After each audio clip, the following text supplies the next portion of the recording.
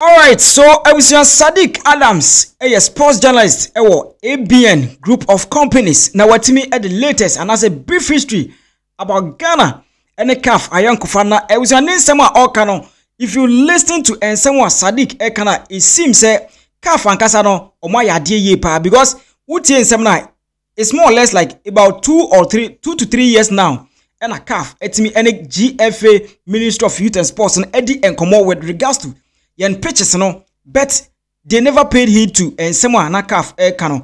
Until looking at and someone abetoja with regards to band na abano, I think say and CAF why are there so what team Eddie abano. And some people are also saying say maybe a yakwa say a planting be and a team equals because Ministry of Youth and Sports any penny for be they knew say a they are banned and bet me about a banswa a babaye a hole and I say an avenue to loot money.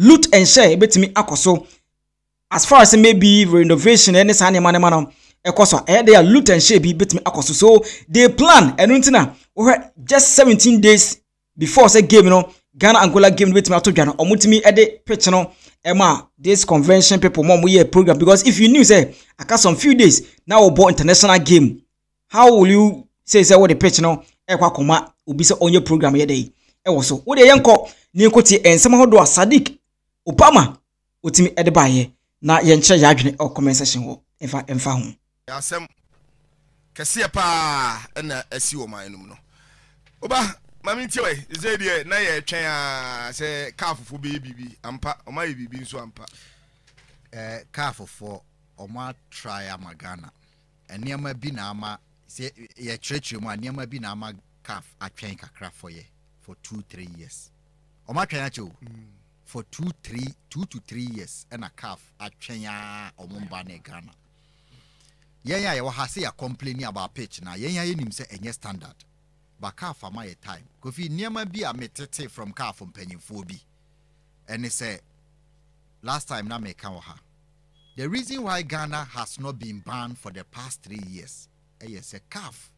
I recognize Ghana as a founding father. One.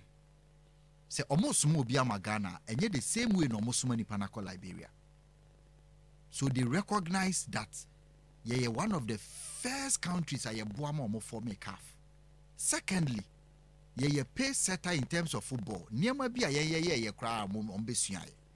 Yen ye donated the first trophy of AFCON at the mark calf. Sanya money in they record and document. So my bit is Sudan or home. So only ninya asem wo CAF obeka se Sudan o muni mbobo o ho bekere pa because of what they have done for CAF in the past. Omo founding father, founding member of CAF. Nti sa ne ma no na ya omo dwen ho ase Ghana de yento yebo because they know the disgrace and embarrassment ye bane ya de beba. Afei edru ba bi na ahokere o Ghana pa so obeka ya year 2000. But Zimbabwe fonya economic setbacks our monthly host to AFCON. CAF choose ye and we choose Nigeria. Yempon ye recommend say we can host it with Nigeria. What kind number of games I host you? Yeah. Almost group stages in a quarter final and a Nigeria host to final. Nini na CAF for no kai so might be or maso ye musa adi. This share Ghana 99 so okay. Abion ha na nkenye na host you yes but do baby ni eje and yes aje trophy ni see na so nti ya save CAF time na my bi was stadium 1 no na Ghana ye was stadium 3 so obeka ya about your Facebook no mon check ma me why usual announcement aba nti ade a Ghana for ya ma CAF no omo de omani to so omo sumo obi ba ha kra ye president bi fa phone no wa friend no ni omadi nkomo say TV enti nkani se ye dru ha omo hye ye tachu no nke wo se ye fa adwene fa se ansa na ye be you home na free ho no hwaman na ye yi omo home no ko fihwem Chad ntokwa e wo ho Idris da bi kromo no na omo no enya ball kra asem na omo dwene enti home no wayi no waboa omo players ne kra omo pe because mfutu e be bo omo hwini wo ho no ye yi omo de omo ko Morocco omo pe hwe ni je ohwe nkrofo e ko to dwepa omo akoda Morocco dwe omo ho because ball na nkasa krom ho no asumdwe nyansi ho esoro ho ne fam onyina krom fa ye desert wa akoda bia onim anwea nko a nti say ye free ho a ye pe bibia di wo hwe nipa omonam krom ha ya omonam kwan ho emu 70% from Niger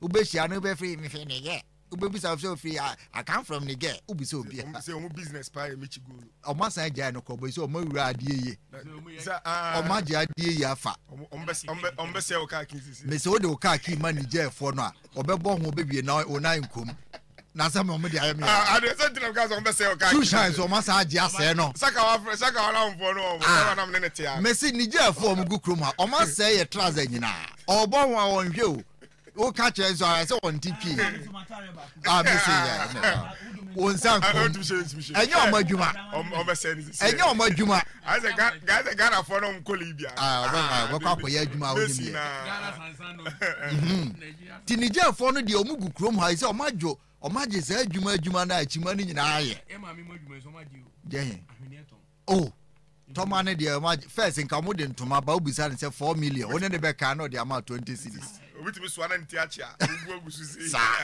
but say Niger for no enya ball no mo dwene ho Central African Republic Buganda uhuru nkrofo ni krumo na hwe the capital Central African Republic omo capital no mano sasumina so say Ashama omo oye gogo na hwe Central Africa Bangi na what is say be Ashama minka sa Ashama enye but I say yopugo yopugo oh nti omo no enya ball no mo entokwa esi wo krom ho no saa man ni bia se oni mo man omo bobo wo mo home South Sudan Liberia Mali omo nyina bo mo Uganda renovate to 2014 me hu Nambole Nelson Mandela Stadium me call me se nkrofo ye fin o e se hu Nambole a Rwanda Stadium obia nanim nti omo ayeyi omo home ne ye ba bia ntokwa wo ana ba bia ekomasi a wo de ball kra semba o mpese o mbetie na obi sponsor football no na Ghana pa yeyi home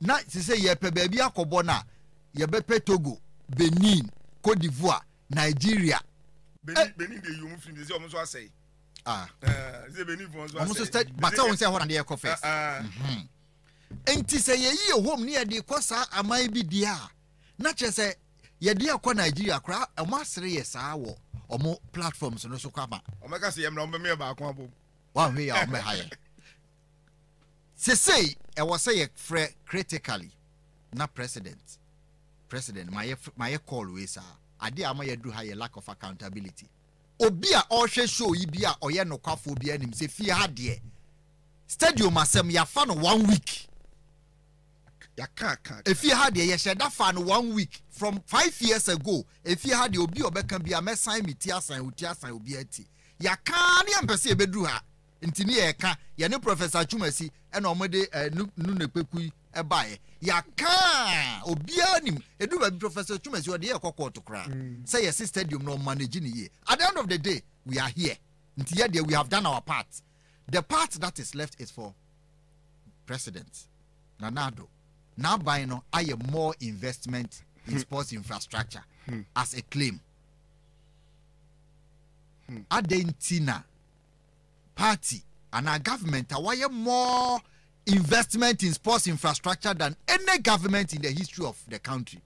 On only time and coincidentally yabane Kofi Obako school no obeji school fees there bia obeji told them mama no na e tro exams na waria results no na e kire enye de ode na no beka asa me pass ye no ya results no kire say ye infrastructure na ye claim no Kofi anya one stadium o all the five as at 2015 okay baby amedia ma ne kotokobo Africa final Tamale dabi secondi esipon okay Tamale na kotokone has okay baby a Ghana ni Uganda ebo World Cup qualifier 2018 World Cup qualifier Tamale year ben 2017 media ma de ni October 2015 and na 2017 ye bought Tamale and ye bought Accra de na ye fit and ye bought Cape Coast and ye bought Kumasi nti asa 2015 now all the 5 stadia in Ghana were in good shape for CAF matches. Are you listening? As of 2015, me kwahwe kotoko media ma category C match. Ewo Esipon stadium no was pristine. Ura me wo picture. Ura ho. Me share picture no. 9 years in ye. Now you were 5 stadia ni nyina timi host 2 calf matches. Meboa. Yes. Ede na asi amfie nkronie. Yetima sai 5 ni nyina. Amale University of Ghana Lego abeka waye 6. Baba akokra anya fit. Nti de mi busa ne say aban na ye more investment in infrastructure which is undeniable. Ewo he. Eye audio infrastructure na. Because anya hwe no, baby a South Sudan for bo mo boy. Juba ho no. Ye multi-purpose sports complex no, eye papa che ho. Adenanka bibia simple a nka aban no de ho nyina yense no banka de ye multi-purpose sports complex ne mu ye den a 5,000 seater capacity Juba nye 5,000 say omo boy nka kofodua black say ebo doma yinkro nke ebo nti nka o de say stadium na ho already no but de nka wo ye ne de nka ka ba konku calf ban ye no ya fall on that ye no so ye ni bi. President should summon all the leaders of sports, GFA president, minister, National Sports Authority, athletics, or emergency, but me sure say for more. Say investment now my year was sports sika mo beje o me ha no. Where is the money? Ya ban ya me first time. The first time in the history of Ghana. Ya ban ya for the non-suitable nature of our stadia. All the 6 stadia in this country, MET category C. As at 2015, 9 years ago, near were 5 stadia, which is a fact. Ubame it was here as a 4th republic. Nanado is the first president under his tenure. Yabani. And your 4th republic, yes, started say bobo. Yen ye a man for. Yes, yeah, host 2 one game. You host 2 the entire continent. Abra omo. A free independence. I also go back to history. Nancy Accra, Machiavelli crab born World Cup qualifier. Yes. And yet you are saying now. Hey, Nana, wait there. Do you get the point?